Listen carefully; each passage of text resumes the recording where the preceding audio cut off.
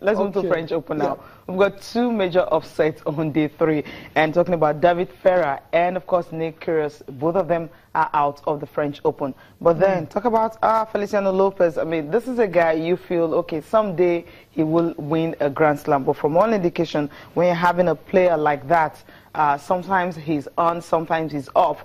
But on this day against David Ferrer, he was pretty on court, and he won in 5 sets, 7-5, 6-3, 5-7, 6-4, 4-6, and Jeremy Chardy and Kenny Shikori. Kenny Shikori winning 6-3, 6-love, and 7-6. Andy Murray and Martin Klizan, this was actually a tough game for him. Yes, it was. But, you know, Andy Murray, he knows what to do. After losing the opening set, he felt, okay, this is French Open. This is what I've never won, and he hasn't had a good season. Somehow he was able to bounce back, winning the final 3 sets. Yeah, well, I mean, what a way. That's champion mentality for you. When you lose the first set, you bounce back straight away, and you win the next 3 sets, 6-2, 6-2, 7-6. Actually, that final set was a very tough one because he had to come back for 1-4 down. Yeah, to take that match against Martin Klizan. But up next for Andy Murray is Juan Martin Del Potro. Yeah, that's the guy, you know, he had defeated him already this year. But at the Olympics also, he defeated him. But Juan Martin Del Potro got a better one against him this year. Then Fernando Verdasco, he's also playing well. He won his game against Per Hooks Herbert 6-3, 3-6, 4-6, 6-3, 6-3. That's how that one ended. And of course, you have Nicolas Zamagro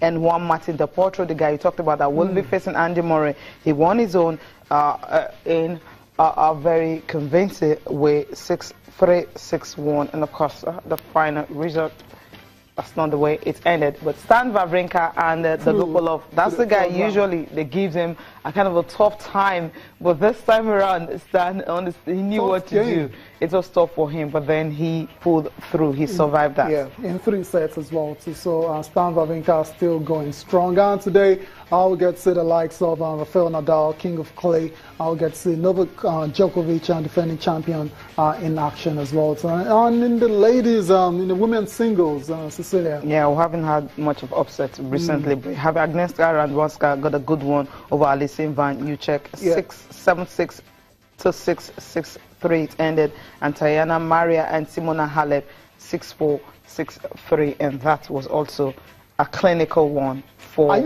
you ready to you know, just say Simona Halep is the favorite for the French Open? Yeah, she is, because if you check, yeah, she is. I mean, she has been playing good tennis. She hasn't really struggled. So the big girls that we felt, okay, will get a good one. Not looking good for them. Okay, we'll find out. Now, just a reminder of the result between Stan Wawrinka and Dogopolov. It was 6-4, 7-6, 7-5. That one ended. So he struggled a bit, but then he was able to get it through. Yes, so that's it for the French Open.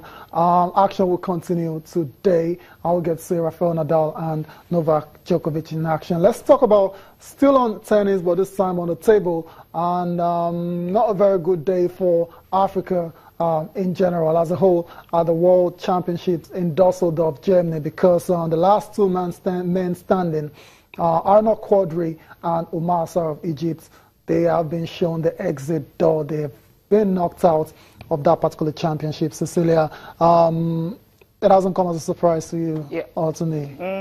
Yeah, a surprise for Quadri? I don't know, Quadri, because he was facing a guy from Denmark. You felt that's not going to trouble him. Yeah. You know, we understand the Asians are so good. Sometimes so if he meets anyone other than countries, really? No, because he has been good against them. Yeah. I mean, I felt he should have done better, and the manner in which he lost. No. I mean, he didn't win a game at all. So it was 4 sets to love, so that wasn't cool. I mean, Omar Sarr is also out, but Omar Sarr won 2 games, you know, before, you know, he exits the tournament. So that's the difference between these two guys. When you're having but they both out. This is bottom line. I mean, so it was all this moral victory doesn't really count. They're out of the competition and they're on the way home, and not a very good one for us. But it's good experience for these guys. We know Africa still has a long way to go when it comes to world table tennis. Yeah, they have a long way to go, and that's what Arnaud Quadri, Segun Teriola has been talking about, that they need actually a lot of coaches to actually help the youngsters and also the big-time players for them to play at a very, very top level. Let's listen to him now.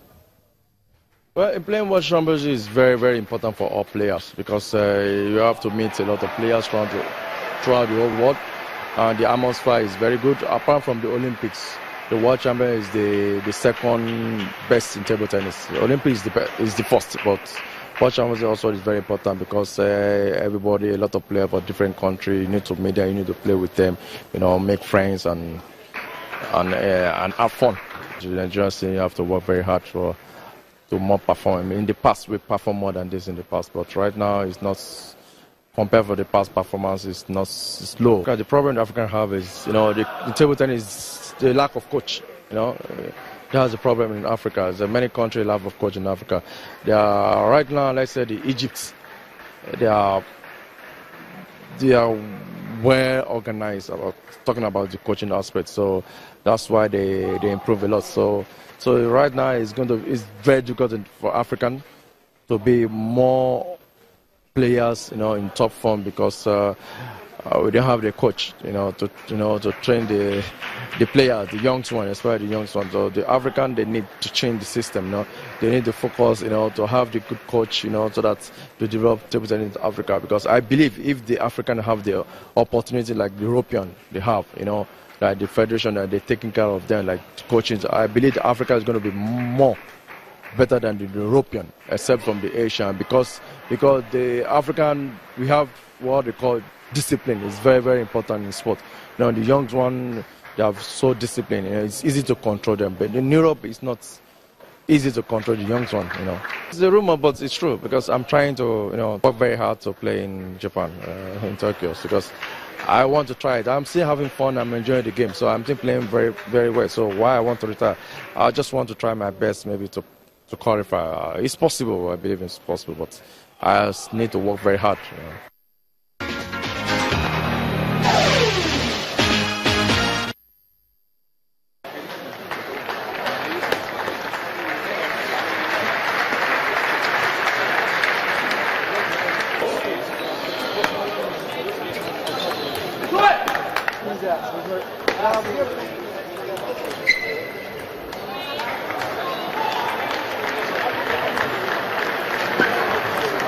Tak to využiju, přímo, není tak si to lepší.